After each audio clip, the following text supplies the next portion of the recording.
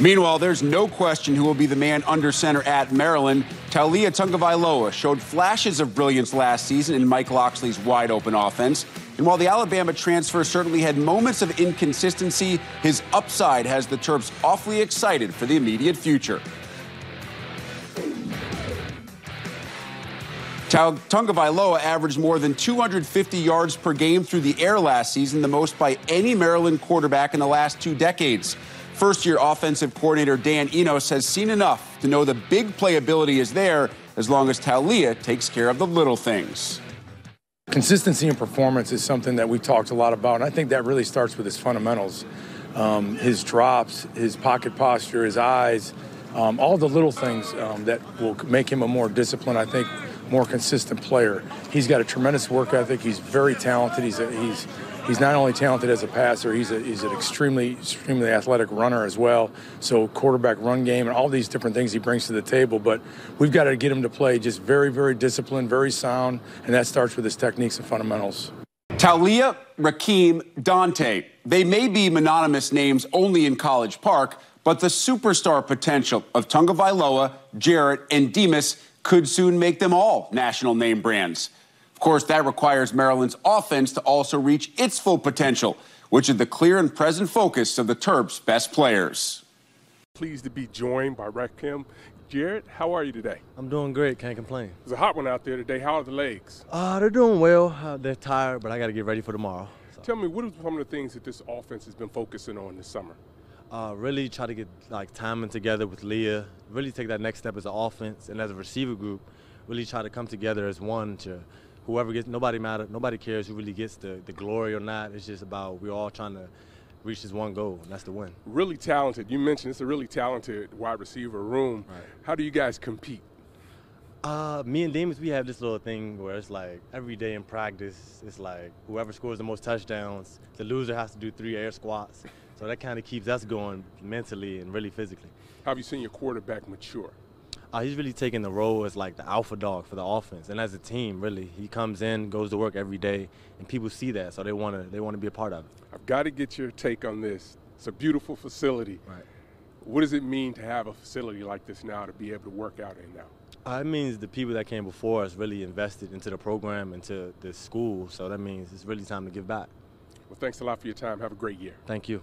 Ohio State faces Maryland early in the conference season this year, part of a brutal stretch for the Terps in October. The man who will lead Maryland into that monster of a schedule, standing by with Dave Revsine. Pleased to be joined by the head coach of the Terrapins, Michael Locksley. Locks heading into year number 3 here. How would you characterize where you are in the building process? You know what, I feel like we're right where we need to be from an expectation standpoint within the program. We've been able to upgrade our depth. We feel like we've upgraded the talent level. We've been able to balance the roster off numbers-wise to be able to practice, develop our team the way we need to. So I feel like we're on schedule. You would think because we didn't get to take full advantage of last year with only playing 5 games, we'd be a little behind, but I've been really pleased with where we are. What are the areas of the team you're most pleased with right now? Well, the depth we've been able to build and recruit to on the defensive line, that's kind of been an Achilles heel for us. We were very thin there, and we've been able to get some of that answered through recruiting the last couple of cycles. I love the way we're being developed there in our defensive backfield. We've got some young, talented players.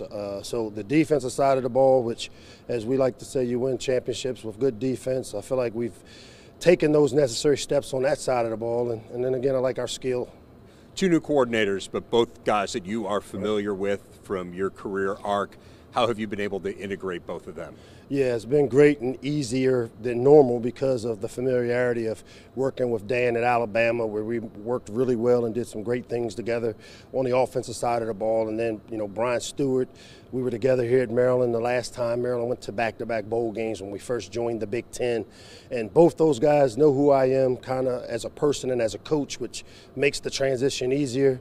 As I've said before, I learned from my last stop that even though you make changes at the coordinator position, that the system won't change. The guys coming in learn what we do, but then they're able to add to it as well as call it to their personality. And both those guys are hell of a coaches, great leaders, great teachers. Yeah, that last stop had a little bit of turnover from year to year, and yet it always seemed to work out fairly well. Yes, it did. Let's talk about Leah Tagovailoa now heading into his second year as a starter, although obviously, look, last year was such an abbreviated year, and of course he had some issues in terms of being able to stay on the field at all times. So where have you seen him in terms of taking the biggest strides? You know, I think his biggest strides comes from the leadership piece of it as the quarterback. You know, when he came here, he came right in the middle of a pandemic. He moved here in June after finishing up down at Alabama. We had so many restrictions and isolations where we couldn't go out. And at the quarterback position, it's all about developing a chemistry with the players on the offensive side of the ball, if not the whole team.